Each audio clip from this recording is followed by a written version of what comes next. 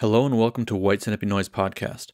I'm Oscar Brummel, and this week my guest is Stefan Aune, who runs the label New Forces and records and performs as KJOSTAD, Breaking the Will, and is a member of Forum Hunter, Cryoscene, and Action Discipline. If you like this podcast and want to support it, head over to patreon.com/White Centipede Noise to check out the benefits of doing so.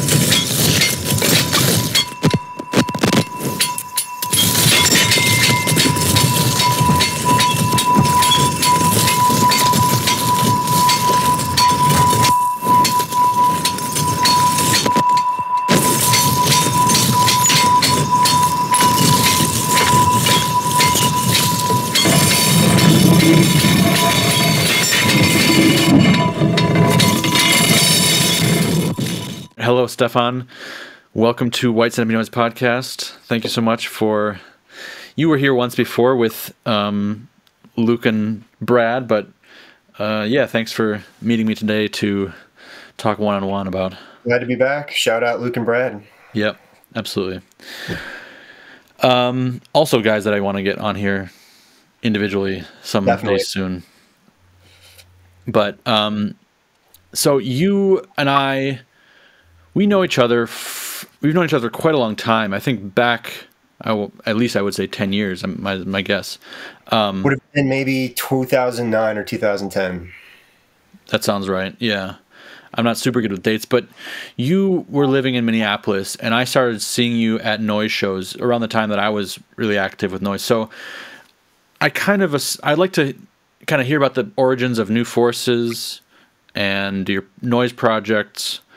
And I kind of assume those things all kind of start around the same time. So can you bring it back to Minneapolis, when you were living in Minneapolis, and kind of getting involved in the noise scene there? How did you get into it in the first place, and what was that like for you?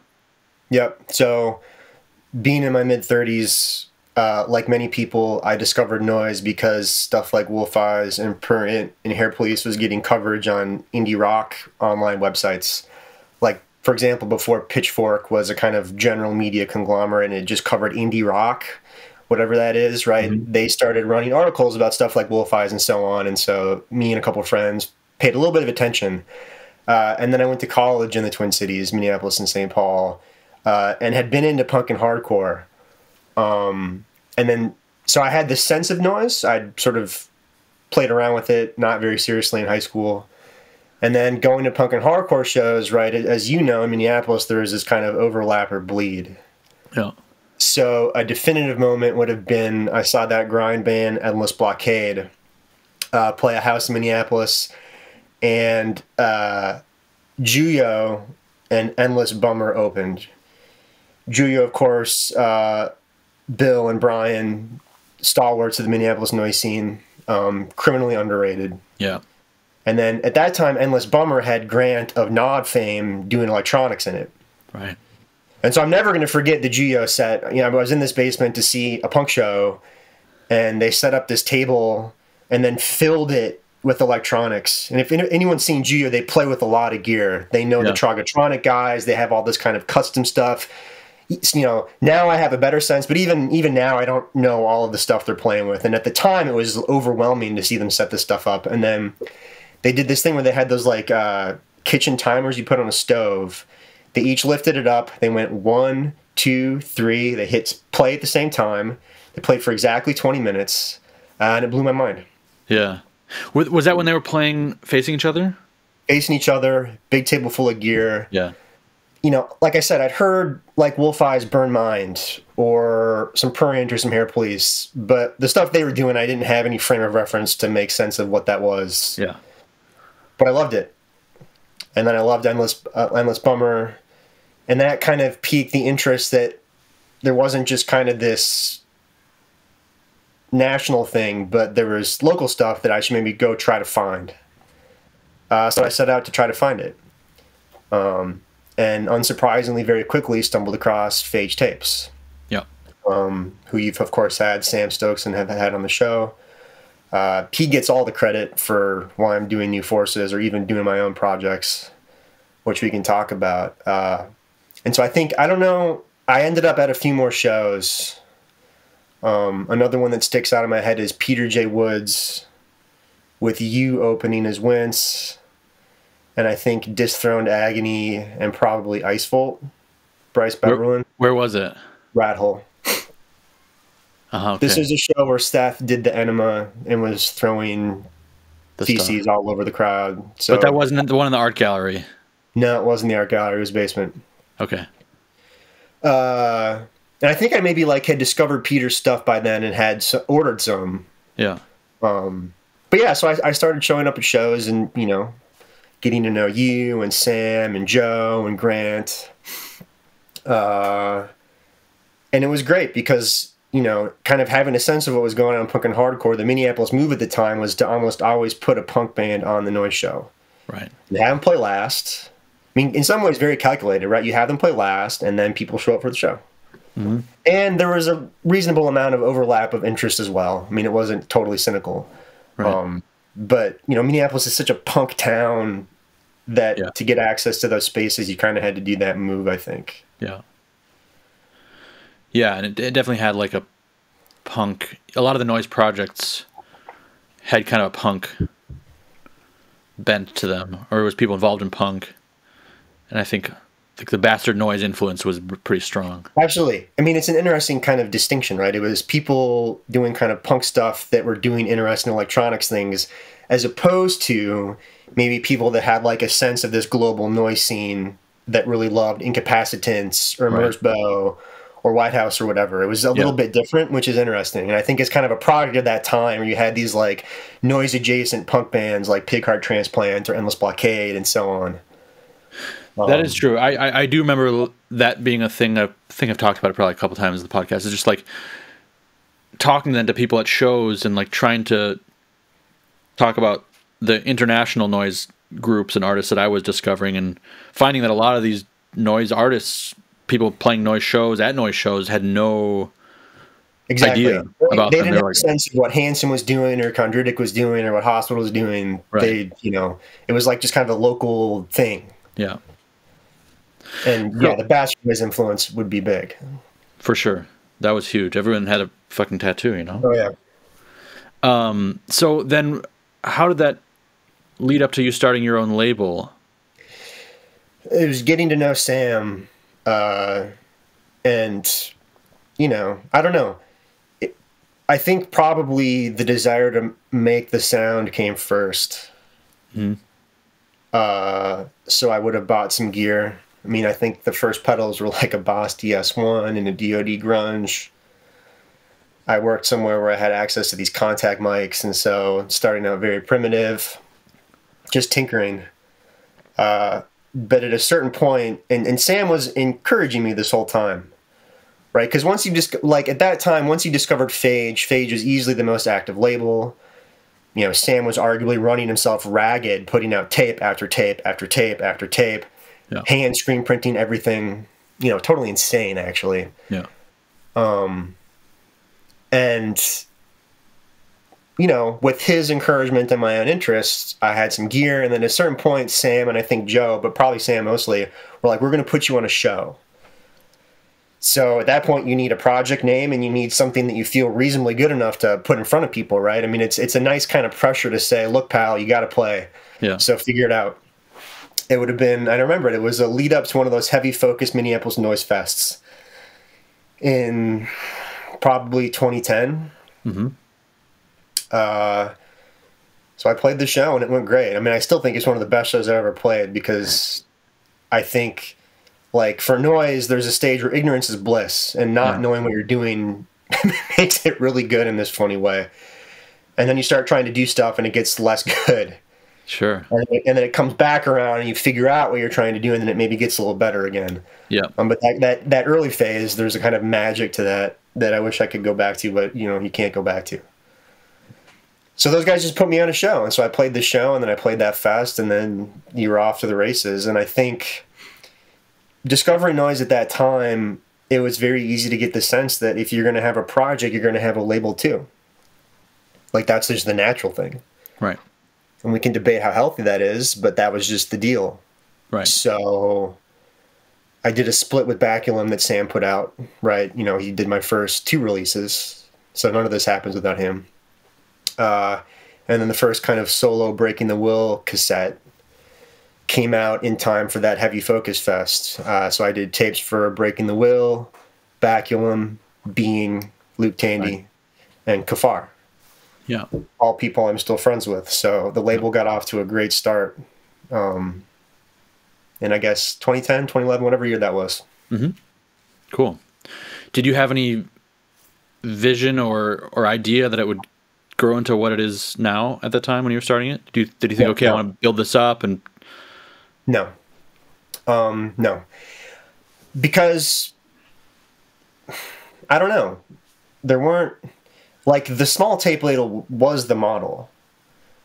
I'm not sure a lot of people started tape labels thinking they were going to become Hanson or Hospital or Tesco. And not that that was a bad thing. Like, I think the predominant model was this sort of smaller tape label sort of thing. Mm-hmm. Vinyl would have seemed out of reach. Right? People were buying less CDs at the time. Yeah. So that seemed like the natural place to start. And then, through a process and ended up growing. I mean, I can say that I didn't think I'd stumbled on a fad for myself. Right? I mean, people come in and out of music scenes and that gets critiqued. I don't think that's the worst thing in the world. That's kind of a natural thing. But I did have the sense that I discovered something that was going to have some legs as far as my interest. Mm-hmm. Noise captured my imagination in this way that felt unique and has obviously, maintained itself.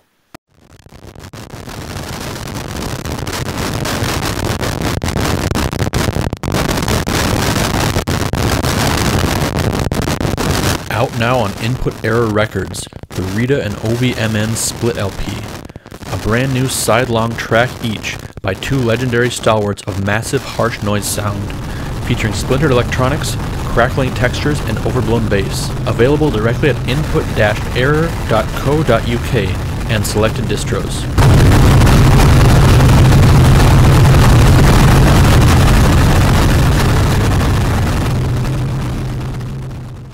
This is a question I was going to ask you at the very end, but it's kind of like ripped out of this context, but you just reminded me of it. Can you describe what it is you love about noise? I mean, I grew up playing the piano and the cello, playing in orchestras, and it felt amazing to jettison that musical language and replace it with something else that felt more instinctual and abstracted.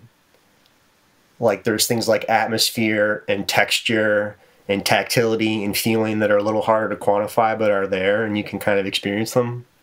So it felt good to not worry about melody or rhythm a little bit.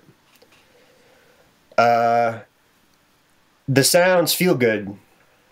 There's something in my brain that feels good about these sounds, which doesn't mean that noise is always sunshine and flowers and positivity, but even like a kind of harsh or negative or something that's exploring negative themes, there's something about the actual sound in my ears that continues to feel very good. Mm-hmm. And I don't know, it felt so much bigger than, discovering punk or hardcore metal or whatever. When I started wanting to buy releases, it felt like I'd tapped this well that had no bottom to it. I mean, I've got memories of just, browsing some of those distros that were active at the time, like Hanson or Mimaroglu or Eclipse Records or Hospital or Self Abuse, and just page after page after page of stuff, some of it quite old that was still there. Mm-hmm. And wondering, what is all this stuff? You know, the idea that something that was rather limited in its edition size could just sit there forever and then could be discovered. The sounds are so varied. I mean, I would say early on, a lot of the more kind of ambient or drone stuff is what I was mostly interested in. Stuff like Yellow Swans, or Robe Door Emeralds. I had a friend that was going to the No Fun Fest that turned me on to some of that stuff. And then I ended up going to one of the No Fun Fests and then discovering some of the harsher stuff. It felt, and it continues to feel like there's so much to explore and I haven't hit the bottom yet. And that continues to capture my imagination. I mean, I'm interested in things like archives and research, and there's just so much here to find and figure out that it continues to kind of capture my imagination in that way. Have you ever, or do you ever see yourself getting burnt out at it or being over it? I wouldn't say burnt out or over. I mean, I don't, who knows? There's a million hardcore songs written by 20-year-olds that are like, I will never forsake this. And then, in 5 years. So I don't want to like make some kind of rules where I'm not allowed to sort of evolve, but there's no plans to get bored. Yeah. There's no plans to lose interest. Hasn't happened yet. I don't anticipate it happening. I try to stay interested in the new stuff, which I think is a crucial part of it. Yeah. I think once you're like only listening to the genre's hits from 20 years ago, then you've kind of lost touch of what's going on. Yeah. It's not, it's not the worst thing, but I think to keep a high level of interest, knowing the new stuff is important. What do you think about people who, say noise is dead? And what does that mean? Like the John Olson thing was the famous one, and I think he was, who knows, far be it for me to speculate on what he meant. I think my interpretation of what he meant is that it's sort of like boom of noise in the first decade of the 21st century kind of came and went. Not necessarily wrong about that, right? The kind of no fun fest era that's responsible for putting this in front of me. Mm-hmm. And we were both running labels around then, right? There's a bit of a dip, I think. Yeah. And I started New Forces kind of at the start of that sort of downslide where you could just like put a unknown tape on a message board and it would sell out like that. Yeah. But yeah, it's just clearly not dead. But as an art form, people think, kind of like the meaning of noise or like what it's supposed to be. Like, is it challenging? Is it pushing boundaries? Yeah. That kind of thing. Yeah. To be honest, I don't worry that much about that stuff. I have the things that I like. If there's things that I'm still personally finding interesting, that's enough for me. I don't feel like I need to sort of act as the caretaker for the artistic sanctity of the genre. And smarter people than me can try to do that. But as far as I'm interested, this is, in some ways, this is a selfish answer. If I'm still interested, then I'm happy, and I am still interested. There was good releases this year and last year, and that's all that matters for me personally. Mm-hmm. Cool. So now kind of fast forwarding to New Forces nowadays. Do you have a specific label philosophy behind what you do with the label, generally, or how you curate it, what your aims are with it? In an aesthetic sense, it's what do I like? The label should be a reflection of that. In a kind of practical sense, because I think a label is also kind of a practical and logistical thing, it's just kind of always do better. If you're going to start a label, you can't expect to have it be perfect every time. You're going to make mistakes and you're going to learn valuable lessons. And so setting yourself some kind of rule that everything needs to be perfect every time isn't realistic. But if your rule is I want to keep getting better every time, I think you'll be in a good place. Mm-hmm. As far as the curation, the curation, and people ask about this, right? Because this always comes up in the question about, should you send demos, or the people that are spamming labels with demos with clearly no thought to whether that's a fit. It's a form email, right? That's obviously really irritating. I'll ignore those. A personal one I'll usually respond to, and the answer is usually no. And the answer isn't no because I don't think what they're doing is interesting or good, the answer isn't no because I'm not trying to find out new things. With the curation of the label, I'm constantly trying to reproduce the feeling I had when I first got into noise, which is finding something on my own and getting really excited about it. I'm kind of continually chasing that feeling with the curation. And so I don't want to kind of have it just set in front of me. I want it to kind of bubble up, and then through whatever organic process, be like, oh, this is really cool. I want to reach out to this person and see what they're doing. What else are they doing? Right? Maybe try to catch the project right when it's like really, kind of taking that leap upwards, which many projects do, right? It's not uncommon for someone to do a few releases and then like it clicks and suddenly it jumps up several levels. Right. I love seeing that moment. But yeah, in general with the creation, I'm trying to I'm constantly chasing that feeling of ordering those first noise tapes and getting really excited about them and being like, what is this? I want to know more about this. Yeah.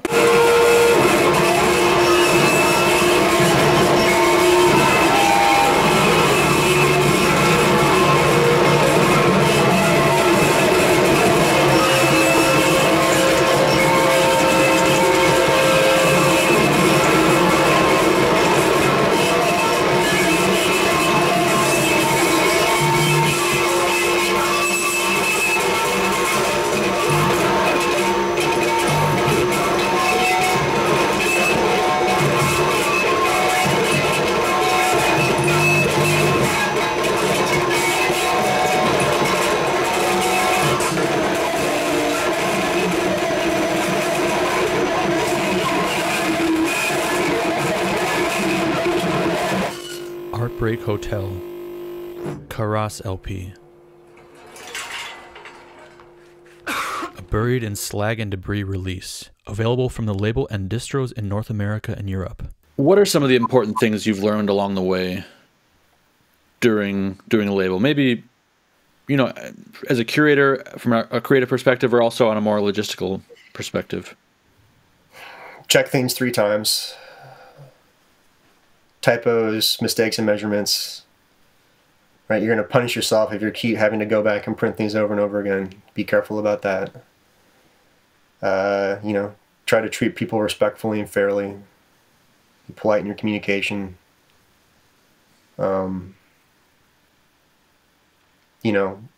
Work hard. And understand that you're going to do things that looking back, you're like, oh, I would have done that differently. And don't get necessarily hung up on that. Just use that as a lesson to fix it the next time around. There are people whose visual and aesthetic sense is better than mine, and so I kind of defer to them. Someone like Justin Lakes or something. I get things to where I think they look really great, and that's my goal. But I'm not going to act like my visual art. I'm not a visual artist in the way some of these people are. And so part of learning with new forces has been acquiring some of these skills that don't actually come at all naturally to me. Mm-hmm. And I think there's a good space you can operate in where you kind of know your limits and make things look really good within your limits. Yeah. While also pushing them some in productive ways. But I think the most of the mistakes labels make, especially new ones, is just logistical. Like, I think people aren't ready for the degree to which you got to kind of have your stuff together to make this work. You need to be able to get to the post office, and you need to be able to have materials on hand and be on your email and do all this stuff. It's all really boring and uninteresting, but you have to be able to do it. Or run one of those labels that's esoteric and hard to get a hold of. That's fine too. But if you want to sort of, you don't want to be ripping people off. Yeah. So with the label aesthetic, there is, I feel, a pretty consistent, like, political, historical undercurrents to a lot of the imagery, even the name, the logo. Can you expand on that? The industrial historical document compilations and the texts that are on the flaps of the J cards. Yeah, just interests coinciding. I'm interested in history and the histories of empires and war and colonialism and foreign policy. But I don't want those interests to kind of be overbearing, which is sometimes a fine line, right? Like the difference between aesthetic and injecting a kind of overt conceptual thing to the release, which I'm wary of, because that should be more the artist and less me. Those industrial historical series were just, it's interesting to take a specific historical processes or event and turn artists loose on it. That's all those were. And I think the outcomes were pretty interesting. The texts were funny. For a while, I had this kind of ritual where I would go to my bookshelf and kind of impulsively grab stuff and try to find little interesting words or phrases and pull them out. I thought that ran its course, so I stopped doing that. But it's just trying to give things an aesthetic and conceptual terrain in which they exist that is compelling but not overbearing. Because, yeah, I mean, getting into, like, particularly industrial music, but also noise, it seemed in touch with history in a way that other genres aren't so much. And sometimes really overt ways. And I'm realizing now that this is maybe something that's very unique about noise and industrial music, the degree to which it engages with historical events. That's true. Seems pretty unique, actually. And that the aesthetics and content of that was compelling, and remains compelling. I think it partly grows out of the industrial tradition of reacting to punk a little bit, where punk is like screaming about the stuff it doesn't like, and industrial is just saying, "Look at this," right? Instead. So yeah, that's some of the motivation, I think, too. I opened up questions for you to Patreon supporters, and one question someone had here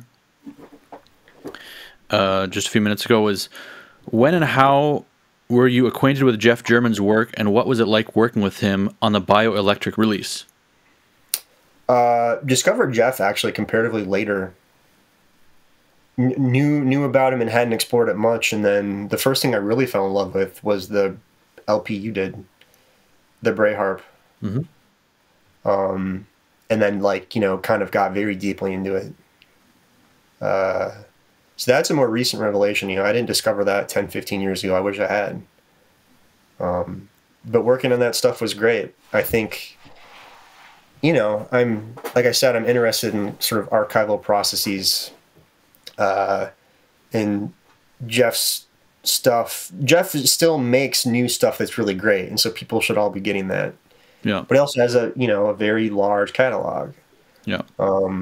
The Hands 2 stuff is a varying difficulty to get. The Sounded Pig tapes are kept in print, so that's great, but the other stuff's harder to get. The only real kind of reissue stuff that had been done with Hands 2 is the DVD-R with MP3 files, which is cool. Appeals to some people. It doesn't make that. It's what you're doing is important, needs to be done. But I think that was also that's a pretty cool release. But no criticism of that. Just kind of not my cup of tea necessarily. Yeah, I'm still very tethered to the ritual of picking something out and putting it on the stereo and like sitting and enjoying it. So yeah, I felt there was a need, and I approached him, and we've been working on it. Trying to do a good job.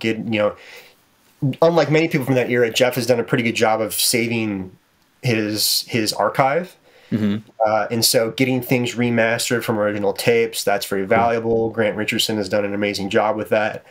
Very meticulous job going through, so one of these boxes, you're talking about more than 6 hours of audio recorded in the 80s and early 90s. It's a lot of work. Yeah. Digging into Jeff's archive. Jeff seems to be one of those people that saves stuff, which, becomes great 20, 30 years down the line. For sure. I loved it for the Domaine Poétique reissue we did. Jeff had saved all of the correspondence that he'd done with John Hudak, which is the other member of Domaine Poétique. Yeah. And so you can see, if you get that release and you open up the poster, you can see the process of developing those ideas through the mail in real time as you listen. Very cool. That's super cool. Jeff's phenomenal. Great guy. Yeah. Not enough nice things to say about Jeff. Jeff has an interest in the natural world and the environment that intersects with my own. Jeff has been thinking about how things sound outside for so long and in such interesting ways.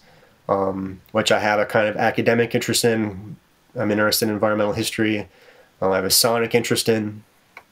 And so it's been nothing but a delight, and we're going to keep working on that campaign. The next project is going to be some of the more ambient field recording tapes, a lot of them which have kind of indigenous names. So this would be like early 90s. That's the next stop on this train with Jeff. Cool. That's great. And that's a good reminder too for myself and for, I think, anyone out there who's doing any sort of noise work, for your own sake, but also for the sake of the future. Try to be good about archiving and saving your stuff. That's my inclination. I know some people are more of the burn it down and move on mindset, which I get. Yeah, I know, but someday that's going to be like... Only I'm a saver. I like to, see the history of it. Yeah.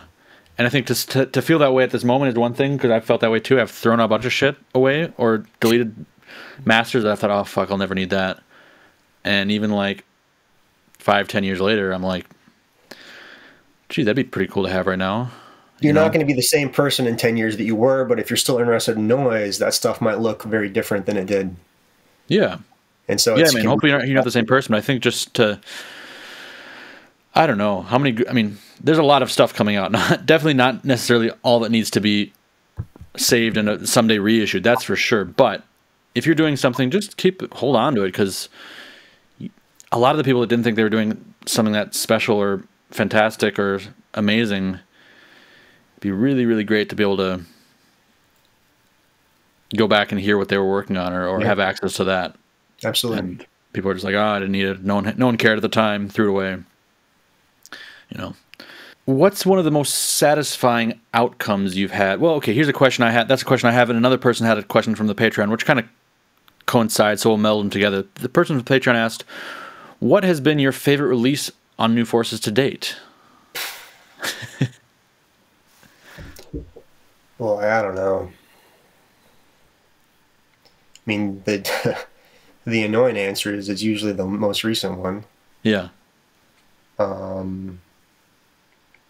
Yeah, there's not a good answer to that. I think the Domaine Poetique box looms large just because of how inaccessible that stuff was. Yeah.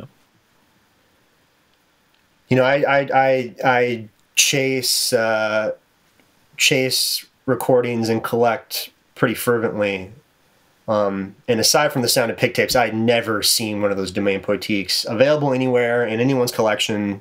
Mm-hmm. Obviously, some people have them, but giving people a chance to hear that stuff, that felt pretty good. So, we'll say that one, but you could ask me this question 10 times. I'd give 10 different answers. Sure. Tell me about the zine that you do. Yeah. I don't know. That was just another kind of DIY thing where it's like, guess I'll do a zine. I didn't sit and scheme and ponder. It's just, and that's one of the things I've liked about being involved in DIY culture in general, but particularly noise. It's kind of giving me this impetus to just go do stuff. And you're going to swing and miss sometimes, and sometimes you'll connect, right? And that's okay. But I was like, oh, I guess I'll just do a zine. And I just did, not knowing, you can make an argument that I should have sat there for 6 months and planned it out a little bit more. The first issues would look better, but I didn't. I just kind of did it and learned as I went. And so I think for some reason at the beginning I had this weird idea that I had to lay them out on the computer, and I'm not particularly great at that. So they look a little funny the first couple issues, but they started to look better once I got into the Xerox style. But I felt like there was a space that was missing. We had a couple good kind of industrial power electronic zines that were doing a great job of covering European heavy electronics or kind of the more extreme end of the noise underground. But in the kind of post-2010 moment, something more U.S.-centric, that stuff wasn't getting as much attention. Mm-hmm. The stuff post what some people refer to as the noise boom, right? The kind of first decade of the 21st century, the no-fun era, where mainstream indie journals are paying attention, that kind of dies down. But there's still stuff going on that's maybe getting a little less interest. I wanted to cover that stuff. a lot of like US noise artists. And so I don't know, I think I did maybe 10, 11 normal issues. And then I just got a little burnt out or fatigued of doing that. Mm-hmm. And so now I do these little free one sheets that I include with orders. No. So if anyone's interested, you can send me an email. I'm happy to send you the PDFs of those. Cool. And yeah, I don't know. I'm interested in the history of stuff. I appreciate zines that want to get really into the, like, what is your concept? What do you think art means? It's not that I'm not interested in that. I am, but I'm maybe more interested in, like, the development of scenes and where you came from and where you're going, the kind of, like, the history of stuff. I find that compelling. I want to know, because there are all these little scenes that bubbled up all over the United States in places like Minneapolis and Milwaukee and Cleveland and Cincinnati and other places that are never going to sort of have the reputation or attention of something like Osaka or London, right, or Berlin or whatever. But, you know, for the 50 to 150 people that care, it's worth preserving some of that history. For sure. And just moments ago, just as you were speaking here on the Discord, Ilka from Hare wrote, "Ask Stefan when we can expect the next proper issue of New Forces zine, please." Do you have any plans to I mean, I think the one sheets are really cool. I think that's a nice way to, you know, we've talked about it before. You kind of mentioned that it's an easier way to just get something out there. It was a way to trick yourself into still doing it, basically. Yeah. But do you have any plans to do like a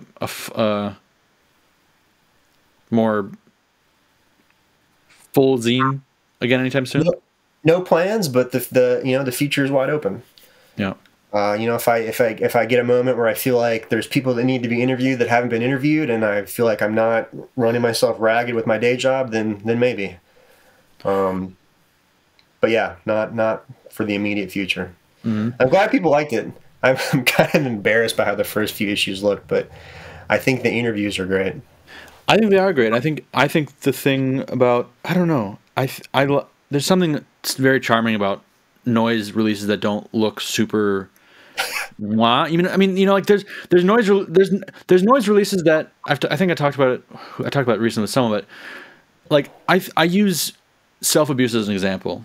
Self-Abuse is like one of the best labels of all time in terms of curation and content, and they have good artwork. But sometimes you look at their artwork or their layouts, and you're like, that's kind of just like thrown together, or that, you know, you kind of just get a sense that, okay, this guy isn't necessarily like a graphic design guy, but it still has this honest and like direct like functionality to it.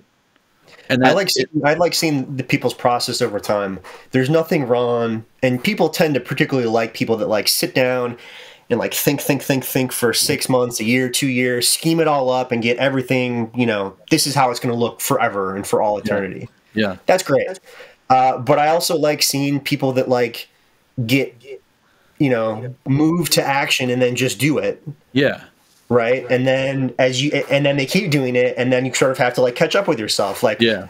Oh crap, this thing that I thought was like impulsive, I'm actually getting deeper and deeper. And now I need to like bring the infrastructure and aesthetics up to date with it. Yeah. I like the impulsivity of that sometimes. And I don't think everything needs to be, you know, so incredibly calculated. Exactly. I think it's really important and charming. And I think it's a lot of the best stuff starts out that way. And I think it's also worse. I really don't like when how do we say it? The cart follows the ox in the other way, like where the presentation, the aesthetics, the marketing are the forefront and are really calculated, and then the content or the meat behind it is kind of lackluster. You know? If it's so slick but the sounds are unimpressive or something. Yeah, I think that happens a lot, and I'd much rather see the other way around. And to be fair, there's people whose like experience of this is probably 80% visual. I mean, there's people that just love the visual aspect, and that's fine. Yeah. But yeah, you know, I want both to be good. Yeah. But maybe sound is a little higher on the scale. but yeah, you want things to work together. When they work together, you can feel it, and it's sometimes hard to quantify. But when image and sound and idea, of course, are in harmony, that's the sweet spot. Yeah, of course. What about a book about the history of noise, like a real one written by people who aren't just dry academics with a very limited scope, and aren't also just some random person who has some. I mean, I don't want to diss anyone, but there's been sort of attempts at it that's kind of like, oh, this is going to be the book about noise. This is going to be the book about noise, and then you get a mix of people that writing an article about something that doesn't really have any relevance or no one cares about, and it's like, what about a book that's like an authoritative history of at least our general stream of noise history? I don't know. Is it possible? Might be impossible. I mean, part of the thing here is that writing is hard in a particular skill, and so just because you do a label doesn't necessarily mean you can write. Right. And you're right. There's things that have kind of, there's the new Hijo Kaidan book, Cato David Hawkins. Those are great. Yeah. There's the noise book that was published by Duke University Press. David, I'm forgetting his name. That book is interesting. I don't know. But it deploys a kind of sound studies apparatus that I'm not aware of, and I found a little less compelling. I was grabbing on to this is the history of the incapacitance. That's what I was trying to pull out of that. Yeah. I think there's a Jeff German book that's coming out that I'm excited to get. That's cool. I think maybe you could do it. Maybe the move is to make it really focused. Yeah. I know that there are people working on books of more particular artists. Yeah. But weaving everything together seems like a challenge, right? Because how far back do you go? There's people that would say you need to go to the 70s and the 60s or go to the 1920s. Right. Which is maybe correct, but, I think my interest probably starts in the 1980s, personally. Right. Yeah. I like John Cage, but, that's maybe where I'd want to pick up the story. I don't know. Maybe someone should try. Maybe multiple people should try. I want to read it. It would need to be a lot of people with a lot of skill and time. I have to write books for my day job, so I don't see it happening for me anytime soon, but maybe someday.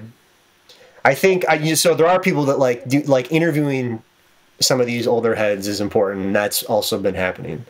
Yeah.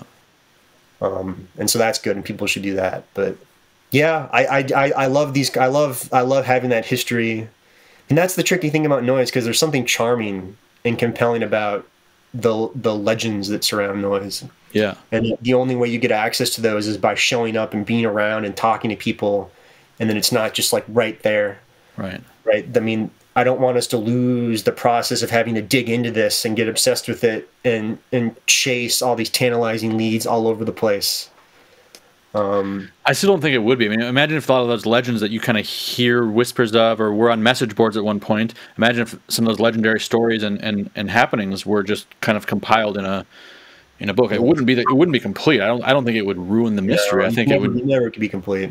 It would just be it would be mind-blowing and fascinating, and I think it would just whet everyone's appetite even more to just be holy shit, Because I think there's stuff that's gone on there that... There is fantastic noise text happening. The Death Squad books are just beyond good in execution. They're so good. I need to get the second one. First one's phenomenal. Yep. There's several good long-running sort of high-gloss zines, Noise Receptor, Special Interest. Yep. As loud as possible, would love to have another one of those. That was a close shot that came close to kind of that. It's still a magazine, but that came close to very phenomenal text. Yeah. The textual stuff is great. People should keep making zines. Make your own zine. Yeah. Make a paper zine. I think people's excitement about Noise Widow, for example, who you had on the podcast, is indicative that there's appetite for written noise content. And particularly, I think there's appetite for written noise content that does not recycle the kind of standard template, which, to be fair, was what I was doing with my zine, right? Which is where you interview people and do some reviews. But being more creative and interesting and trying to tap into some of that like magic that exists beyond the confines of just like the tape and the set. Yeah. Noise Widow's doing that, and more people should do stuff like that. Yeah, absolutely. It's good to see. And I mean, I also I really liked in your zine the articles that you did that were kind of just like, those were the kind of creative moments, right? So I had a few articles where I was emailing noise record store owners randomly and being like, what's going on right now?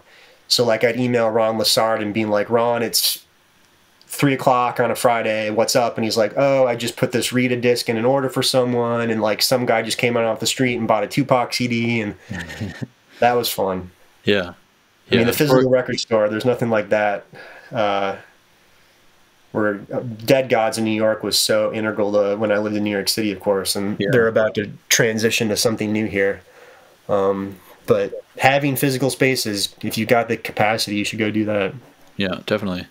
I think anyone who gives noise a physical space deserves, at least a thumbs up, because that's important for other people. It's really important for other people. So you lived in New York City for, I want to say 3 years. 3 years, okay. I thought it was a little longer, but how does the experience with the noise scene in New York City differ from what you experienced in the Midwest? This is hard to answer because these things are so embedded in particular moments in time. Right. Like comparing Minneapolis in 2010 to New York in 2019 is not the same as comparing Minneapolis in 2019 to New York in 2019. Right. You know what I mean? There's particular things about New York. The amount of music infrastructure is so much bigger. There's so many more artistic people and musical people. So like the pool of noise is bigger, but it's also more siloed. Whereas in a smaller city, like the techno people and the sound art people and the free jazz people and the harsh noise person and the industrial person would all maybe get mashed together. They get more, you can get kind of in particular niches, I think, in that city. It's so big. Yeah. And is able to sustain like particular little niches, Like if you want to see a show that's just free jazz, you can just do that. Yeah. So it's bigger, but maybe a little bit more siloed, which is why the shows Thousands of Dead Gods were so great, because they made a pretty conscious effort to sort of reach their hand into, particular little niches and pull people out and put them on shows.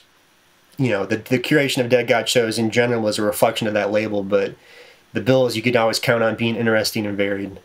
You can't overstate their importance to New York City since they've been active, which I think was in a bit of a lull. Maybe this is just observing from a distance in speculation. People there might disagree. Oh, for sure it was. But like particularly for like the world we live in, right? Like the kind of particular kind of noise terrain we occupy, they pulled that out of, I think would fair to say, a lull. And made it so that if a good tour comes through, they can get a great show in New York City. Yeah. And obviously you can't overemphasize the importance of that physical space. That spot was special. And I was lucky to live there when I did. Saw a lot of good shows. I lived there during COVID, so it wasn't ideal. I didn't get to do as much as I would have liked, but sure. Yeah, it's bigger. I don't know. Maybe easier to get lost. Sure. Harder, you gotta force your way through all the figurative and literal static to get people to pay attention, but that's true everywhere. The person that's off in the middle of nowhere in Iowa has the same kind of problem. Yeah. Right? If you don't have access to a local scene, how do you get people to pay attention? I do also think it's worth connecting or drawing attention to the fact that Justin and Matt, Matt's from Virginia, right? That doesn't really count as the Midwest, but Justin is really like from the Midwest. They're both products of sort of these like small early 2000s noise scenes where a lot of local U.S. tours would come through. Yeah, and Justin was heavily active and super fanatical in that time. Matt lived at a famous venue called America, and exactly, yeah. So they both have this like the roots in, I think, like that kind of like smaller town Midwest noise enthusiasm. Yeah, the roots go deep, and it takes a while. I mean, I think John Lee said this to me once. It takes about 10 years for people to really pay attention to what you're doing. Yeah. Like, it takes a little bit, Yeah. And so, not to get too motivational speaker, but if you feel like no one's, it doesn't happen like that. I mean, it happens like that for a handful of people. Usually people that have cool friends or whatever, and that's just life. That's how the world works. But in general, like, just persistence and trying to, do excellent stuff is how you get some attention. That plus time. Exactly. That's a good thing for people to remember, because you need to seek out in-person interaction and personal interaction. Right? That can't be overstated. Yeah. There's a lot of people that are frustrated that things aren't happening for them yet. I always wonder if that's true, because I have that thought in my head too. And I think maybe I have that thought in my head because I do get all these emails of people that are like spamming their demo around. You catch it more doing a label. I catch it doing the podcast. I talk to a lot of people about stuff, and I do pick that up from a certain amount of people that, people are like, well, how do I get involved, or how do labels get into my stuff? And sometimes the answer is just, you just go and do it. Yeah, and it takes some time. It doesn't happen quick. I mean, sometimes it happens quick, but it's not going to necessarily happen quick, and you got to be also good. That's the one thing. I think that's the one unfortunate thing that people don't tell people and don't really like also put emphasis on in their own work or what they do, is like being good is also like the most important part. Just wanting to do it and being involved isn't necessarily gonna make it happen. Like, you got to bring quality, and for quality, you might need a lot of time and work. Yeah. It's just, I don't know. Yeah, I mean, and it's a funny genre. In one sense, it's so radically subjective. But at the same time, in my head, I do have things I think are good and things that I think are not good. Of course. Or I'll see sets and go, that was not a good set. Yeah. And sometimes I can't quantify exactly why. Sometimes I can, but early on, some older head, there was some conversation, and someone goes, "Is there such a thing as a bad noise set?" And they said, "There absolutely is such a thing as a bad noise set." People need to remember that, I think, in there. I mean, I also like to be encouraging. The beautiful twist, of course, is that there's people that love the bad set.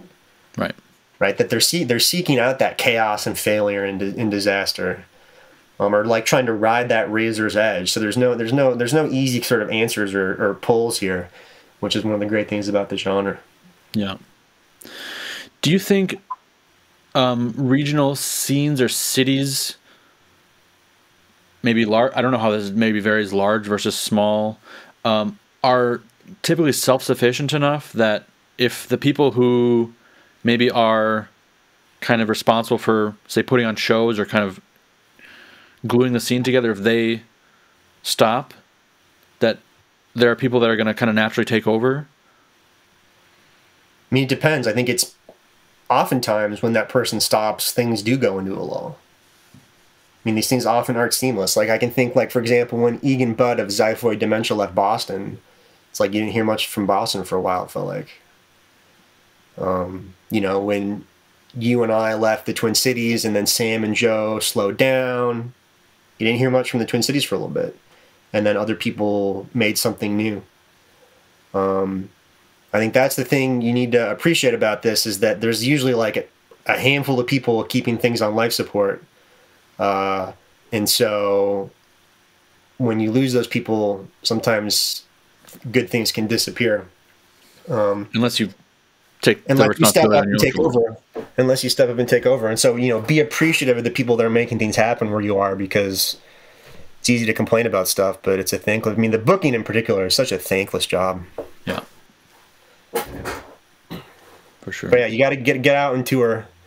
There's a Matt Becky quote, "Only touring makes it real." Which I know there's studio-only projects, right? But yeah, I mean, I like the sentiment of that statement for sure, but I think that's maybe not 100% true, but it's definitely has some. It definitely has some. It's definitely not 100% true, but I think it's a good sentiment because I think it makes you better. For sure.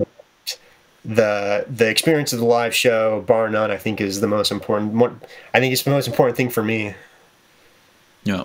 Like my ability to go see good live shows. That's when you lose that, it's bad. Yeah. You talked a little about starting out your noise project, and I don't know if you actually mentioned it by name, but your original project was Breaking the Will, which is still active. Yeah, still active. It's kind of seems on. It's not in the forefront, but you still put stuff out by it often or every once in a while, and it's great. I mean, it's an awesome project, and it's. Yeah, I was sort of perpetually dissatisfied with it for almost the entire duration, and then maybe in the last couple of years, I feel like a little less dissatisfied. But yeah, in the last couple of years, it's gotten really good. Like those handful of releases that have come out have been like top notch. Less active, but it's still there, and it'll be back. Yeah. So tell me about your main project. What I would call your main project. KJOSTAD. Yeah, and how do you pronounce it? I say KJOSTAD. It's the name of a lake in Minnesota. Is that how they pronounce it? Pretty much, yeah. I mean, Minnesota is populated by Norwegian immigrants, so it's probably more like KJOSTAD. Mm-hmm. My sister lived in Norway for a while. She said that's probably what it is, but people can pronounce it however they like. Even with the K? I always say KJOSTAD. Even with the K, they say KJOSTAD, I guess. I don't know. If Lassie Marhog watches this, he can maybe correct. Yeah, I was just thinking that. We can ask him. But yeah, okay. But so, KJOSTAD. Yeah, pronounce it like yeah, I don't know. I mean, I've been doing Breaking Them for so long and felt like I was sort of productively chasing something. I don't know. It was the original recordings were on a whim, random experiments that I just did with no thought to what they might be. And then it was kind of liberating to break out of that thing I'd been chasing for a decade or whatever it had been at that point with Breaking the Will. And then one tape became two, and then the next thing you know, it's off and running. I mean, KJOSTAD's been interesting because I think since it first emerged, people have been trying so hard to like quantify what it is. They want to know what it is in like relation to what I do. Like, oh, it's Stefan's software project, or it's Stefan's tape project, or it's Stefan's field recording project. And it's kind of been a whole bunch of different things over time that I don't necessarily put in any kind of like not trying to like make it my tape music project or whatever, for example. It was just kind of interesting watching people try to make sense of what it was. It's a noise project. It's a noise project. That if we say anything about it, it maybe puts an emphasis on particular sounds from particular places. But even that isn't a hard and fast rule and can change. So. But talk about the concepts or the themes behind it, because that is a very, very unique aspect of it.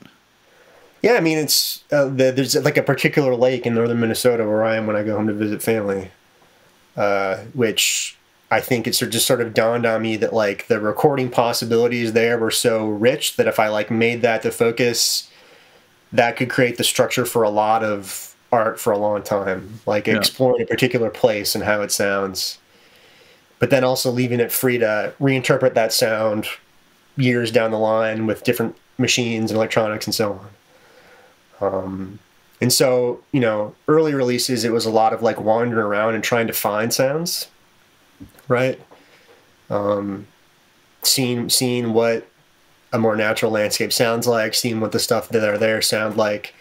My thinking on this has evolved over time, and I think the most recent CD music for organic performance is because I'm not, you know, I'm not like I don't think like an artist. Like I feel like I'm just a dog chasing cars. Like it's just all instinctual. I'm like chasing ideas or feelings, you know?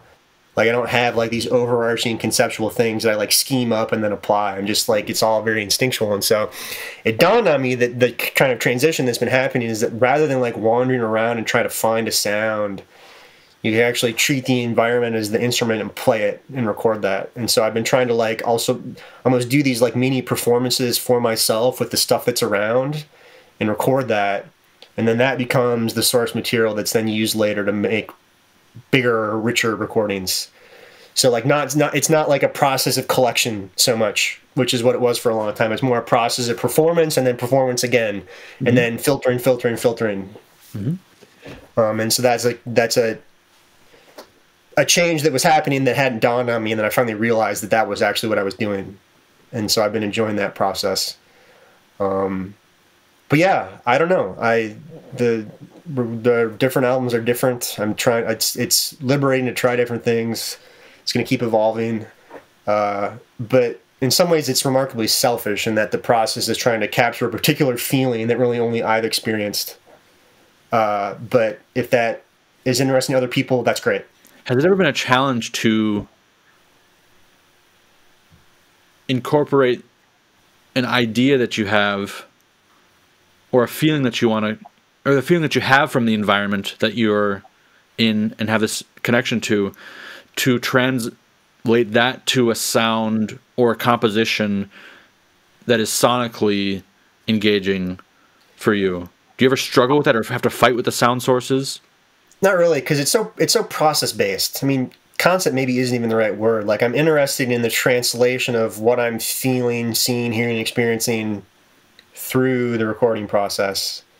And so I want things to get mangled and changed and repurposed and readapted through that process.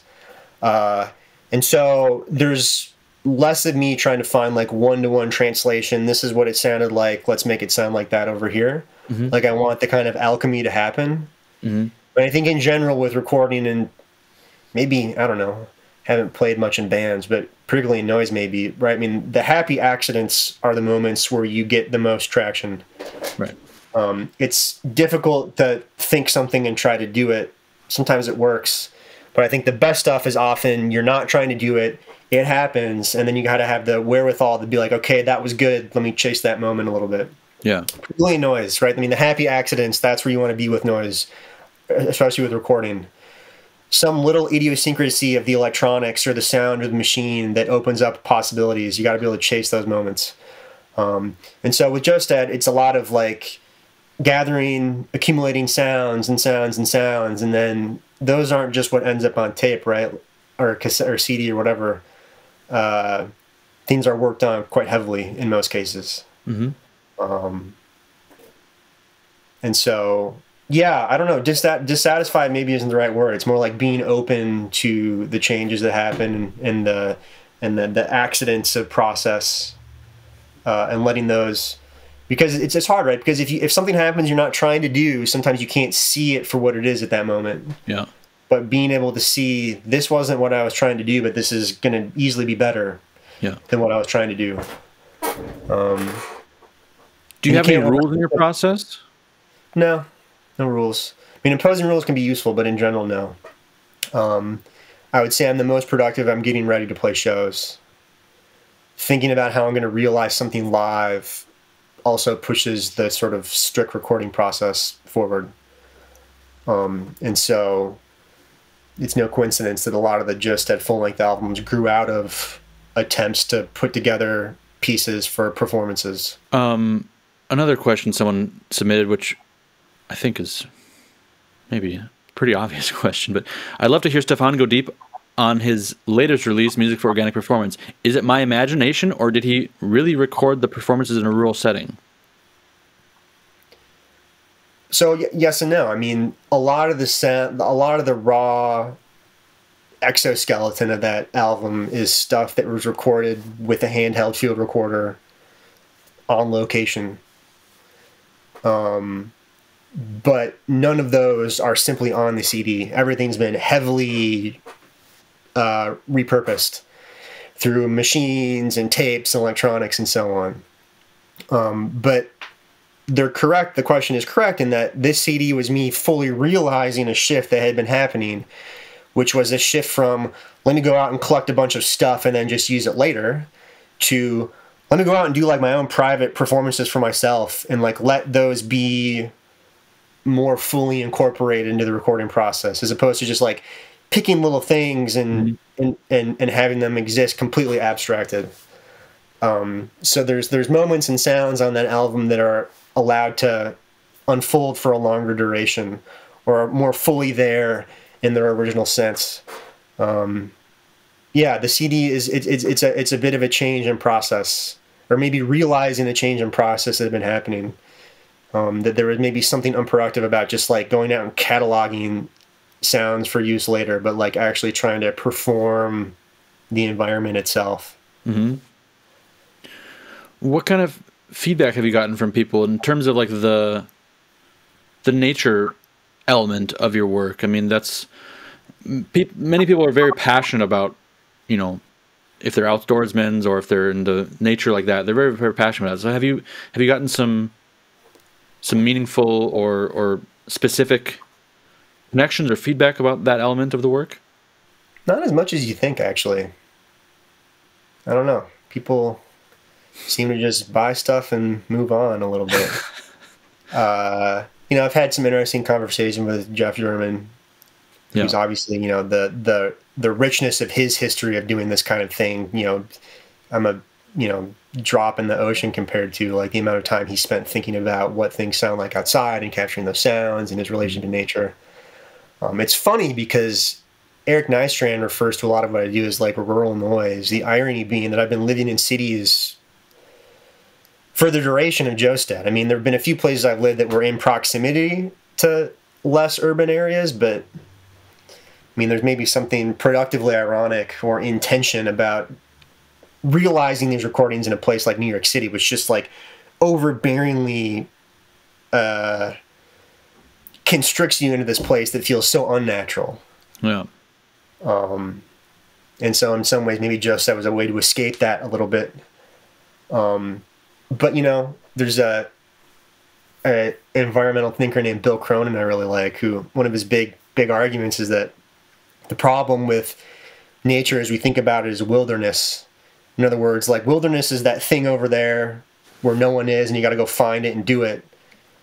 And if you think about it that way, you don't see like the tree or the bush or the plant that's like right around you all the time every day and see yourself in relation to that, right? Yep. You're sort of abstracted from the nature that exists all around you all the time. Mm-hmm. Strikes me that there may be some connection, right, to the kind of John Cage thing about listening, right? That, like you sequester something off into music and then you stop listening to the interesting stuff that's going on all around you all the time. You know, maybe that's the trouble with wilderness, is you abstract it to this thing over there that you can only go if you take a vacation there, and then you lose track of the nature that's all around you all the time that you exist in relationship to. So, do you think KJOSTAD could ever be transformed or evolve towards the city, so to speak? I mean, it doesn't exist outside of it, you know. And but in terms of where you reach from, where you there's sounds on KJOSTAD recordings that are from urban places, and basically it's not really a strict rule, you know. In some ways, that can be a productive kind of tension, but. Yeah, KJOSTAD's going to keep evolving to be whatever it needs to be. I don't think like it'll ever conceptually be about the city, but you know, any conceptual stuff with KJOSTAD is very, I don't know. I don't want that to be overbearing. Mm-hmm. I mean, some of the recordings are more narrative, like Warlord is kind of narrative, but I want people to kind of be able to make up their own story about it, and not just have a narrative imposed on them. What is Warlord about? Just interested in like violence and less developed parts of the United States and their relationship to the way people kind of fetishize like a coming climate crisis. Like we'll all be living in some kind of Mad Max post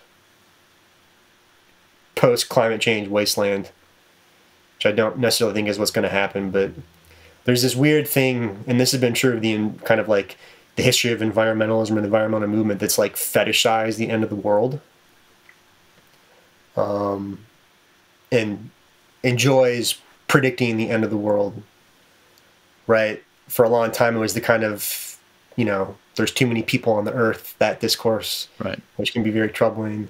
And then it was, we're all going to die very soon. Peak oil is going to happen.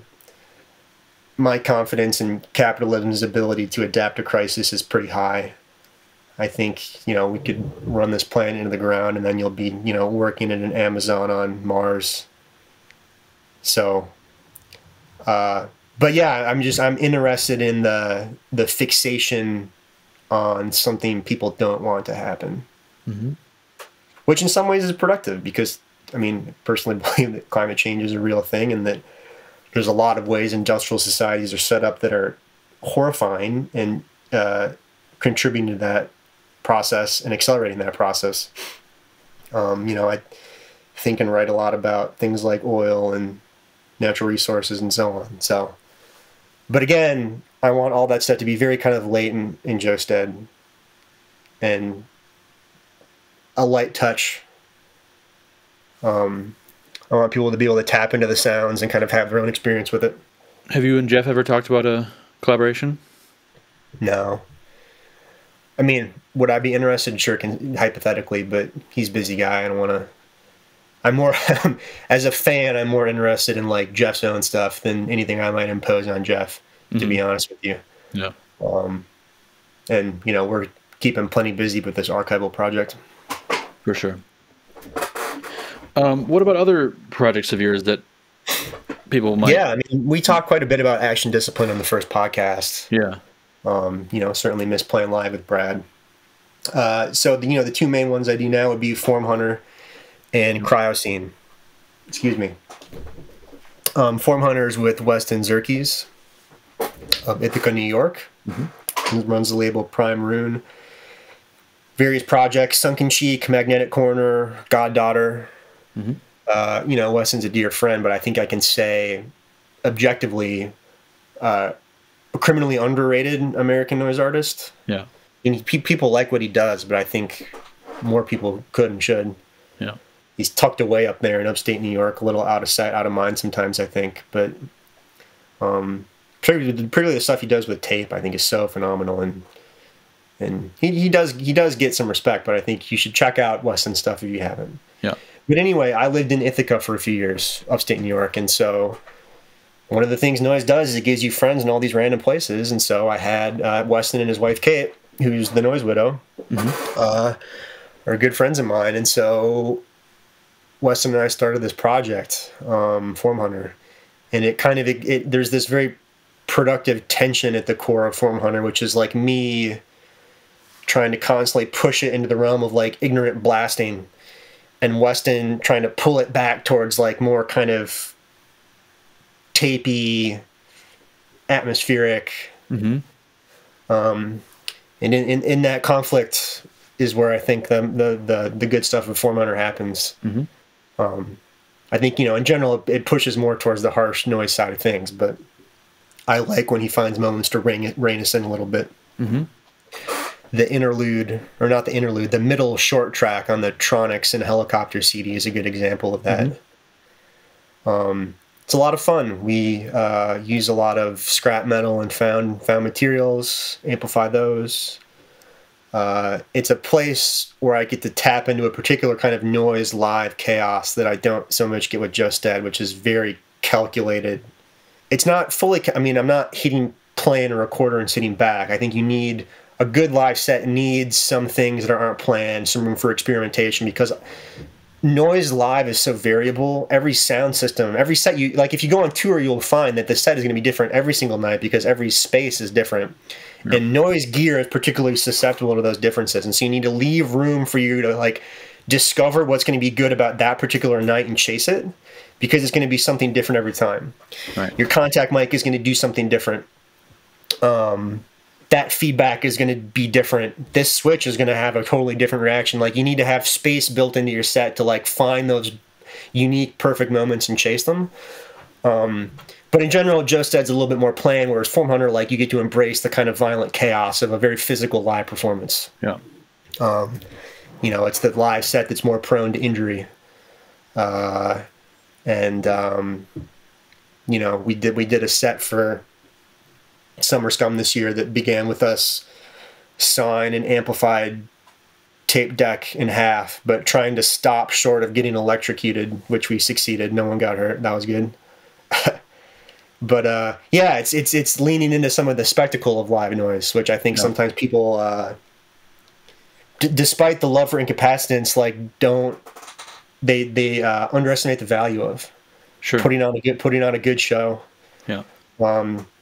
Having a really physical, enthusiastic show, something you can kind of lose yourself in as a performer. I mean, performing with Form Hunter is interesting because I'm often on the mixer, so I have to like have my brain divided in half. And like, there's one half that just lets loose, but there needs to be a half that's like paying really careful attention to the levels and how things sound and whether things are broken. I like the challenge of that is kind of entertaining to like go nuts, but like have some coherent corner of your mind that can like step back and observe it from a distance somehow. Cool. But yeah, so Form Hunter I do with Weston. Most recent thing is the CD on Tronics and Helicopter called Violent Adaptation. You should check that out. Came out, boy, when did that come out? Was that COVID year, 2020, 2021? I think 2021 or 2020 for sure. Yeah, one of those 2 years. It's a busy time for noise releases, so maybe some people missed it, but I would say that's, if you want to check us out, I think that's maybe the best thing we've done.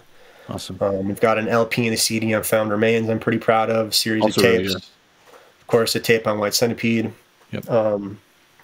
We're working on a CD that'll come out on New Forces in 2023. Excellent. Killer. But yeah, Form Hunter, harsh noise. The for Summer Scum, we got one of those big. I had Form Hunter is also a place where I can like live out my bad ideas, which is nice. And so one of my silly ideas was I wanted this banner to play live with. Which, you know, people do. It's not the weirdest thing. Maybe noise bands do it less often. But we've got this. The first tape has this great image that Weston's friend Trevor took of Weston with a gun, a rifle with his head sort of like cut off or whatever. Yeah. It's on the cover of the first tape. I wanted a banner of that said Form Hunter. And so we were looking into it. It was like, should we get someone to screen print it? And that wasn't going to happen. And so we ordered this banner. Perhaps not thinking through exactly what the dimensions meant. So we ended up with this like Ozfest size festival stage banner that weighed, I don't know how much it weighed. It was so heavy. And so when we played Summer Scum in New York City this summer, you know, going to New York City to play a fest is crazy and stressful and you can worry about your set or whatever. My only concern the whole weekend was whether and how we were going to successfully hang this banner. Like, I didn't care how the set went. I was so committed to this like stupid banner concept. And we managed to like hang it off these pipes and it hung down all the way across the stage and it looked really cool. At least I think it did, which is the only thing that matters. So we got this banner hung. Of course, you know, my friends in New York developed this rhythm of roasting me really hard every time I played a set. Uh-huh.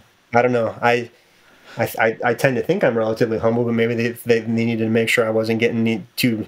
So they tend to roast me after my performances, and apparently one of the stage lights made it look like it said Foam Hunter. So we were Foam Hunter for the next few weeks. That's great. Maybe we need to just do an album called Foam Hunter, Foam Hunter by Form Hunter. But yeah, I love performing with Weston. You got to have him on the podcast. You've had his wife, but yeah, I will. I definitely will. So yeah, that's Form Hunter. Harsh noise. And then Cryoscene is the newest thing I've been doing. So Cryoscene I do with Matt Becky of Scant and Thousands of Dead Gods. Again, Matt's just a good friend, and I think there's nothing wrong with sort of like slamming collaborations into place with all your friends all the time. But I think with Cryoscene, we recognize that there is a particular opportunity there, which is that Matt's genius lies in synth sounds and kind of deep bass droning elements. A part of this sort of outside the bounds of what I do entirely, actually. and vice versa, right? So I think we recognize that bringing some of our approaches together might yield something interesting.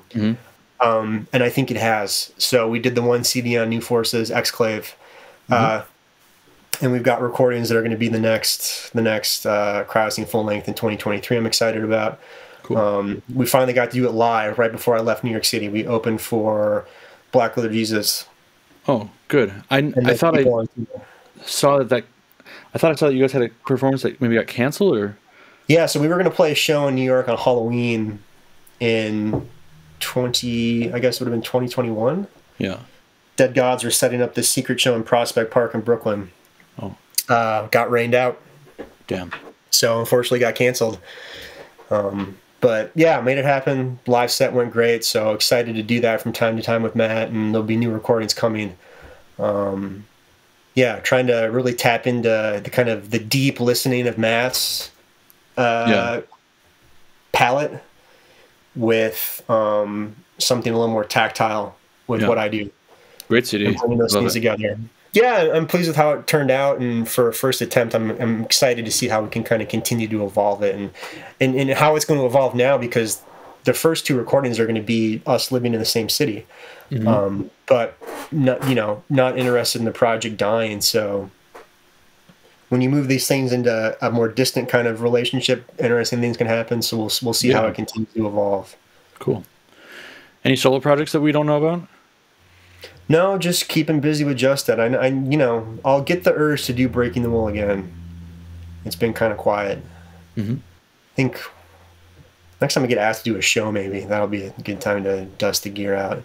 I left New York City and I live in Western Massachusetts now, which has its own long, rich history of noise activity.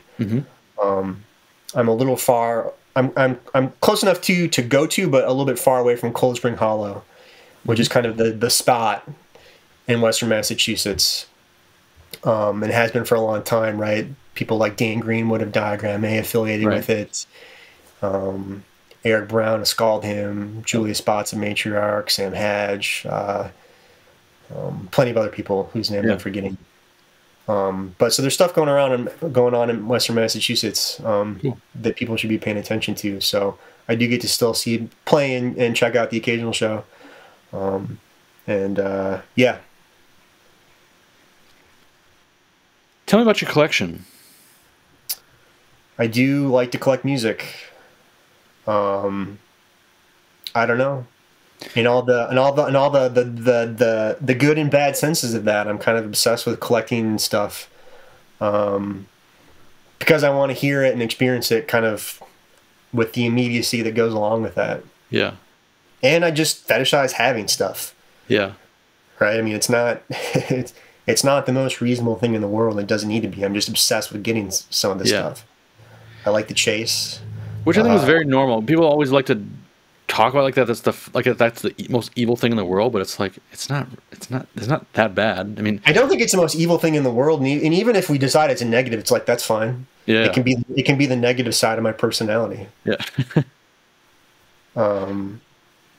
So yeah, I like to collect stuff. I like to collect noise cassettes. Constantly chasing them. How has that changed over the past few years for you? Has it gotten crazier? No, I mean, I think in general things got. I am interested in all kinds of other music too, and I think things in general got more expensive during the pandemic, in part because people had money, or maybe more money than they tended to have, and they were at home. Yeah. And we felt the impact of that with the labels too. I mean, in 2020, and someone on a recent podcast talked about this, right? Just the absolute flood of material that came out. Yeah. 2020 to 2021 was the combination of a few things, right? It was people having a little bit, in some cases, not all cases, right? I know some people had a really hard time, but some people had a little extra money. People were at home. They had an appetite to hear stuff. They maybe had an appetite for like music at home as opposed to kind of just the on-the-go,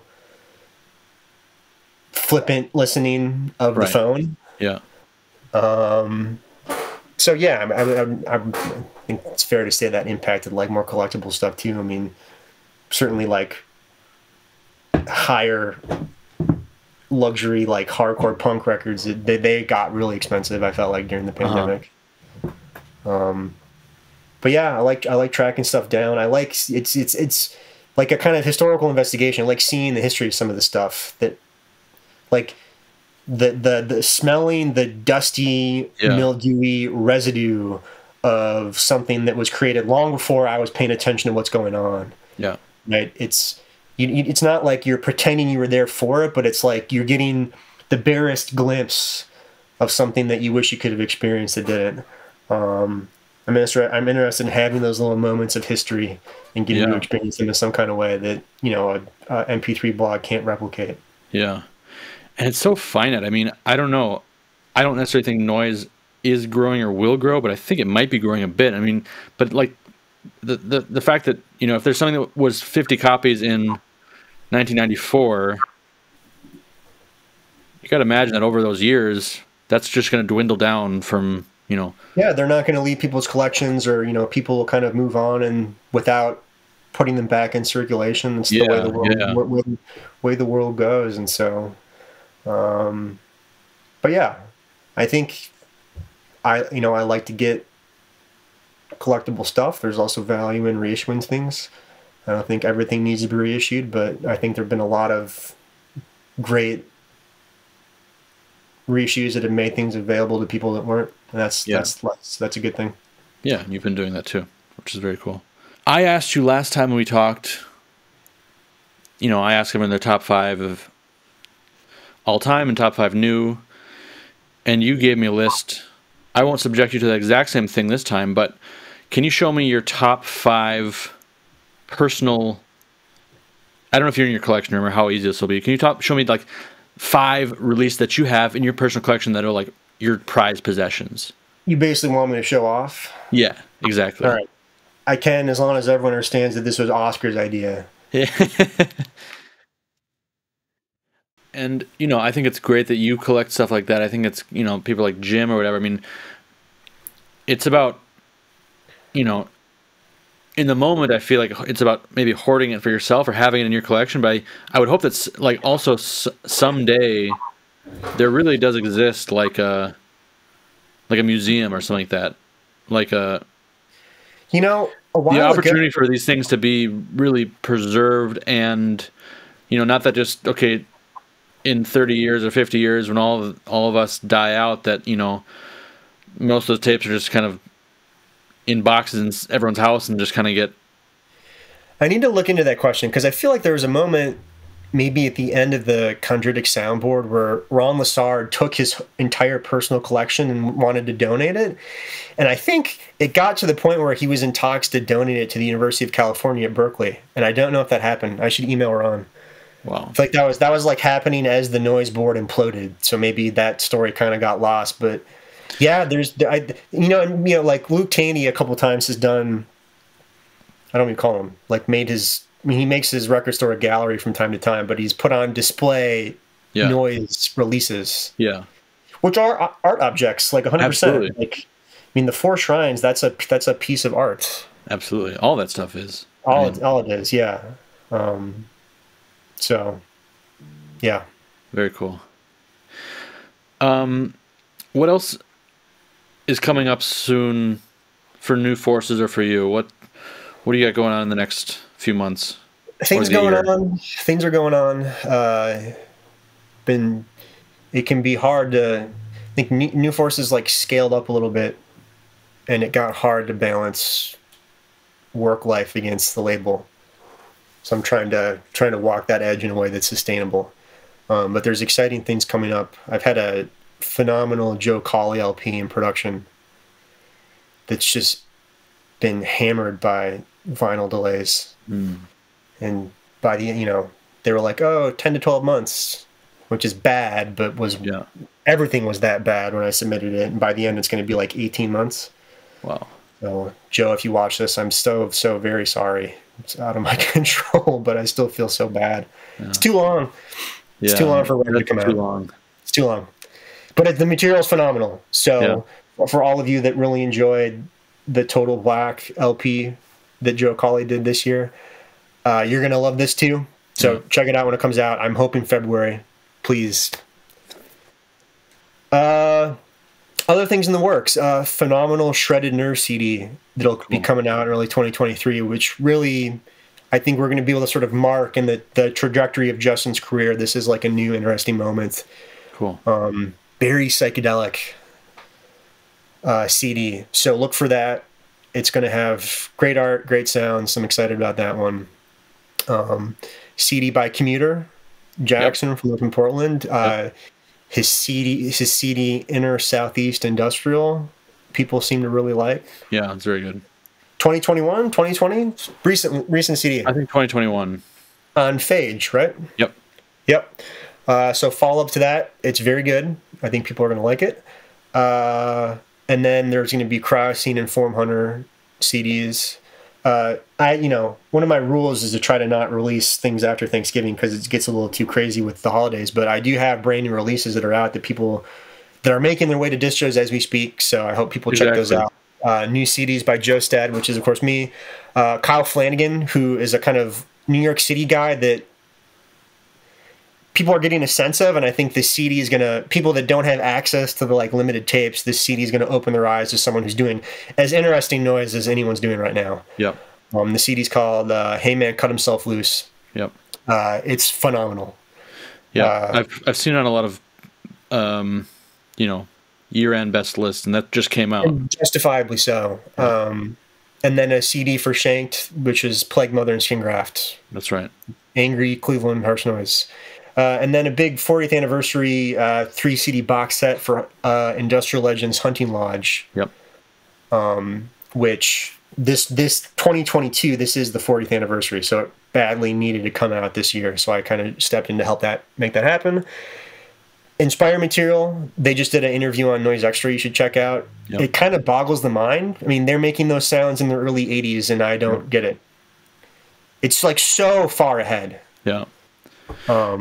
Really inspiring. In the duration I've been trying to make sound, I've had 1,000,000,001 things I could intentionally or unintentionally enter my brain and influence what I'm doing. Like they're conjuring this stuff out of I don't know what.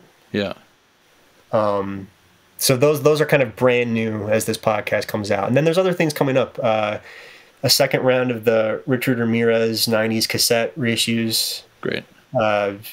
Hit a few snags in terms of finishing or getting access to all the art I need. So trying to like do that justice archivally speaking. But it's all mastered and sounds phenomenal. It's got very cool liner notes. I'm excited for people to bring that to fruition. Hands 2 that I mentioned. Yep. And then another archive project with Evil Moisture. Oh, great. Bringing together some of the harder to get stuff that Andy's done. Great. And then, there's always kind of things bubbling up. But yeah, we'll try to stay busy with new forces, and of course, really appreciate everyone that checks the stuff out. Excellent. All right, Stefan. Well, I really appreciate it. It was fun talking to you. Thanks for stopping by the last video party, which was a lot of fun. That's always fun. I don't know. Sometimes, and I'm sympathetic to the fact that a lot of those guys, English is not their first language, and their English is better than my Finnish or German or whatever. So, but yeah, it was nice to see people talking a little bit.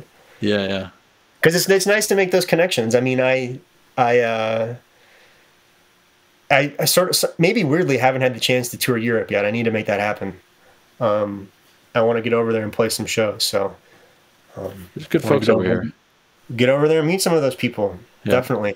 Yeah. I don't know. I think booking an international tour has remained somewhat tenuous, but hopefully pretty soon the risk there will decrease and can make that happen. Yeah, I mean, it seems like a lot of people are trying to come through this spring.